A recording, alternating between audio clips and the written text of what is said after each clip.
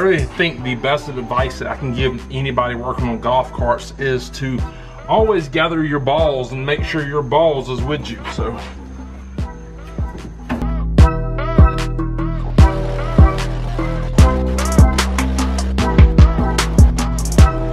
I think this battery box is fine.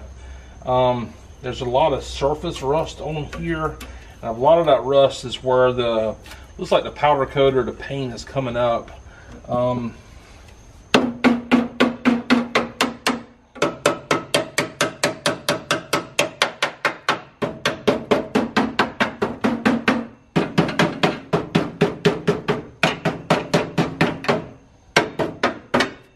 Yeah, I really think this right here is fine. It just does not look good. The bolts are still here. I might see if I can just go ahead and unbolt this. This side of the battery tray is a lot worse than that side.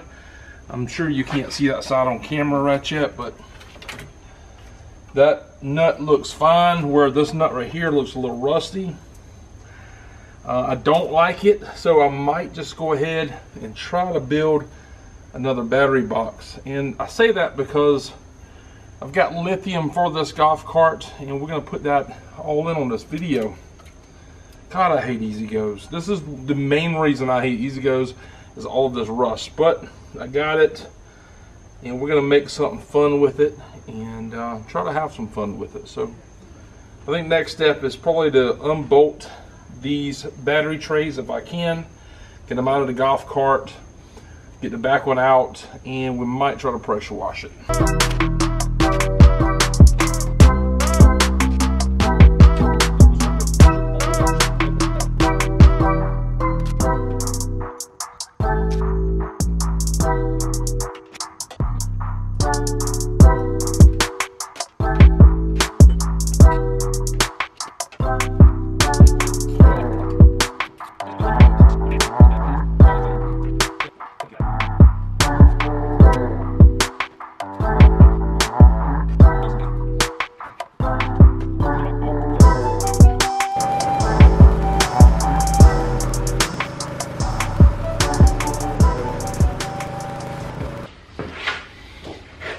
Alright guys, so we got the OEM battery mount out of the golf cart. Now this was just your main battery mount. This just held 6 batteries. Remember, in the golf cart there was another battery in that side compartment and 2 more back here as well. So we got this right here out for measurement purposes. It's still sturdy. It's got rust all over it, so we're just going to build something new for these new lithium batteries here. Now this battery is by BigBattery. This is the Gator or GATR. This is a 36 volt battery, and I have 2 of these batteries we're going to run a series. Now once we run 2 of these in series, our nominal voltage will be 72 volts. However, this one right here, once it's charged, it's like 42, 43 and a half, and I think they'll go up to about 45 volts once they're fully charged. So we could be looking anywhere between 85 and 90 volts on this golf cart here in the system. Now, we got both of these batteries here. We got to accommodate for the plugs. The power and ground plug come out on the passenger side here. Not sure if I'm going to be able to put both of them just like that into the golf cart.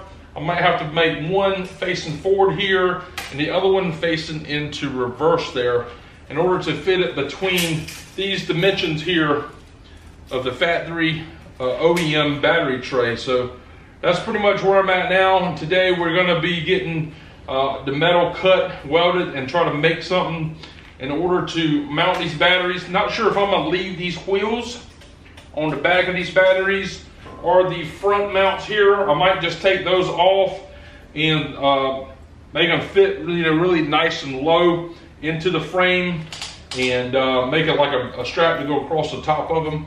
Not sure yet, not made it that far, so we'll see once everything gets going. If you're wondering about this bracket, this is like a cross member on that golf cart that goes between the bed and the seat. I guess it was kind of like a support bracket or something, but we're gonna have to put that back in there once we make this right here. I had to remove this in order to remove these brackets here to get it away from the golf cart. So, all right guys, I'm back here real quick. It's nighttime now, Saturday night. I've been working on this battery box for the 2 lithium batteries. The last shot, it was daytime. I know that, I understand that. Humidity here has been just ridiculous lately. The day was supposed to be in the 70s or 80s or something like that. It was in the 90s again. I've taken multiple breaks, a bunch of breaks. I do not have AC in my shop yet. That's on the list. But anyways, we got to get some of these brackets changed over here. Let me show you what I'm talking about. So this right here is the factory 6 battery holder here. I got to change these brackets here and put them on here, or either make these and put on there. It might be the next day, the next time you see me. So I got to get back to work. What's up guys? I'm back. It's Sunday afternoon. Not gonna lie, it was kind of hot today, so I got stuck inside and I finished off the second season to Outer Banks. Anyway, so it's cooled down and I decided to get out here and work on the old red a little bit. Letrika, old red, whatever we're gonna call this golf cart here. Whatever you think we need to call it, just leave it in comments below. But this is what I've pretty much done here. So we got the mount for both of the batteries here, and went here and tacked them up in here to get my front mounts in place. On the back mounts, like I said earlier, we're using these back mounts here. Those will also bolt in. We got those in the place as well. So next thing I gotta do is take this out and kind of like burn it in before we can move on to the next step.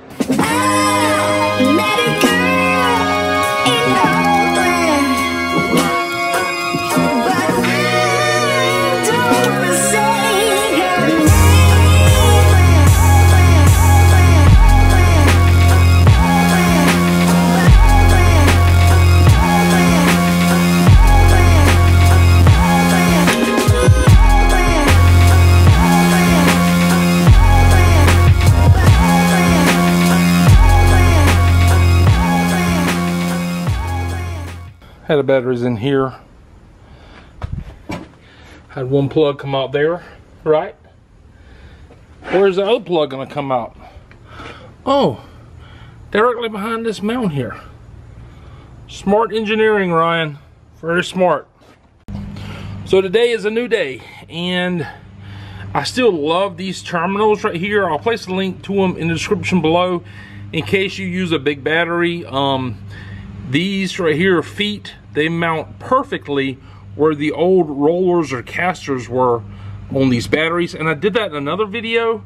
I showed you these things and I'm doing them again. And I did the positive on this side here. Now I had to use the positive from one battery and the negative from the other battery to run in series.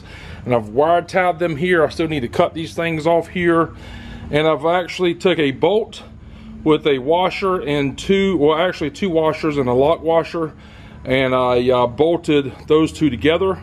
What I'm gonna do is I'm just gonna take some of this black electrical tape. I'm gonna tape them up really well. And on the battery situation, this battery is upside down. I am not 100% happy with the way this right here looks. Well, I'm happy with the way it looks. I'm just not happy with one battery being upside down and the other battery being right side up. So with that being said, I'm gonna run that for a little while. I do have wheels and tires for this, and I have a lift kit for this golf cart already. And maybe once we do that, I'll have maybe a little bit more room around the motor, see how far it drops down. I might actually slide these batteries back a little bit, or mount this one on the driver's side.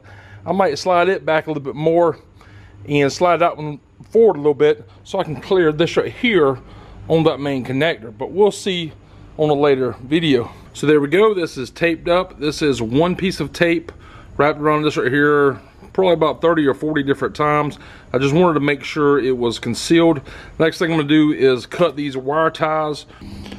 All right, took it on its first test drive. It rides pretty good. I don't know exactly how fast I'm going. I need to find that out as far as stock, but all the wheels are on it. Check this front passenger wheel out here.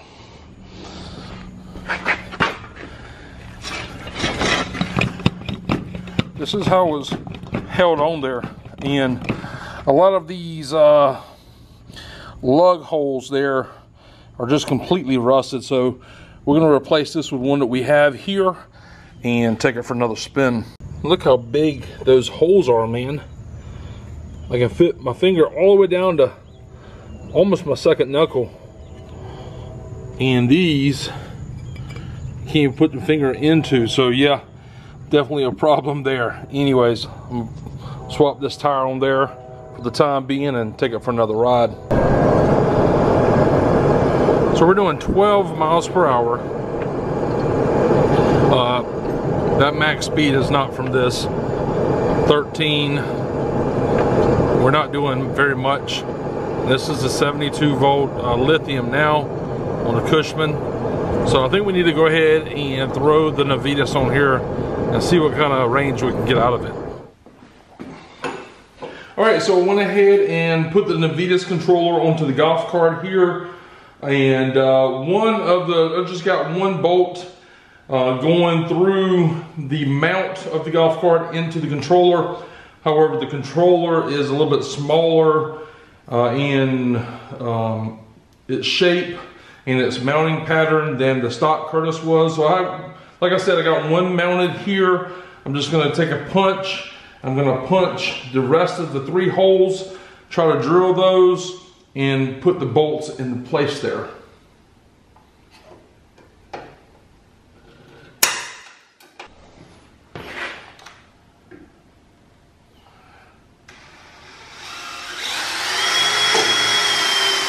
All right, so went ahead and got the controller bolted down, went ahead and ran the OTF, and I kind of ran it along with the rest of the wires running along the driver's side of the frame. I'm gonna put the cover back on the controller cover itself, make sure everything fits fine. It should, because I believe it's a little bit smaller than the Curtis. So yep, everything fits fine there. I also just ran the OTF down into here. I'm not exactly sure what we're gonna do with the dash just yet, so I didn't want to go drilling any holes in the dash just yet. So it's just gonna be right there chilling. I'll just tie it off somewhere like here, just so I can lift the seat up and set it, you know, when I need to.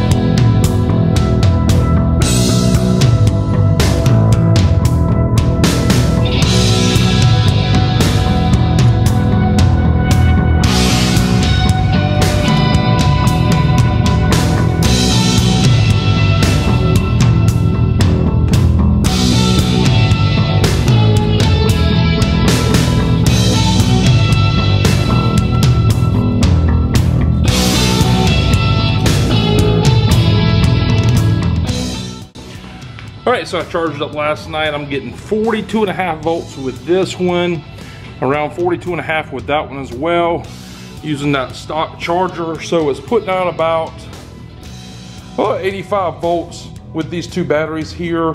It is 72 volts nominal, but 85 volts once it's charged up.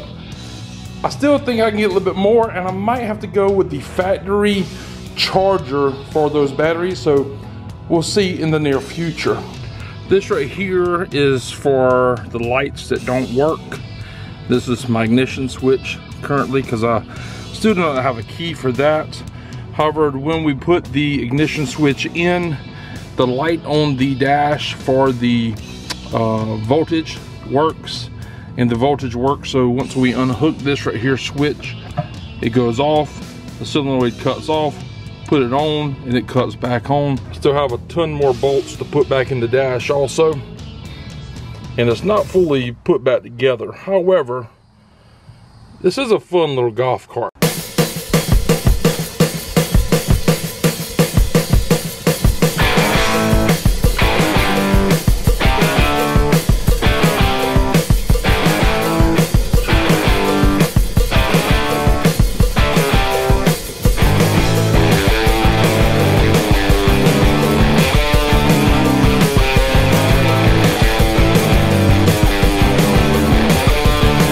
So in the yard, it does donuts. It's got a lot of power.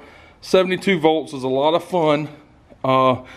These are just 8-inch wheels, 18-inch tires, no grip at all. That's why it was slinging it around. However, the wheels was pretty much constantly spinning while we were in the yard.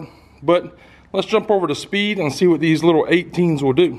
So right now we're at 85.4 volts. And we got it in drive. We're not going anywhere.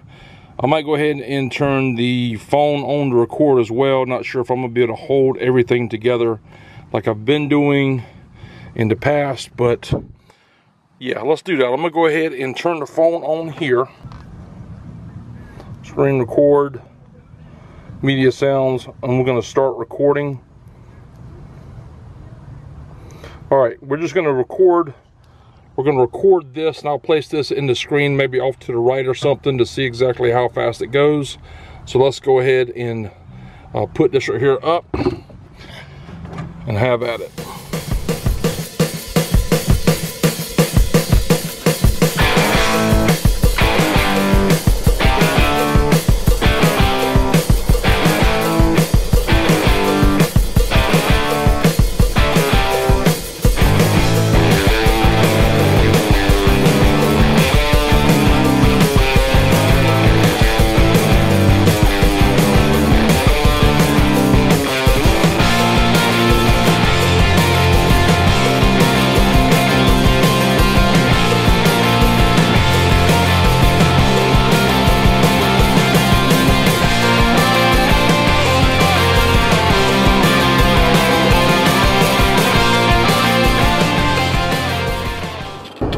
One more time on the donut.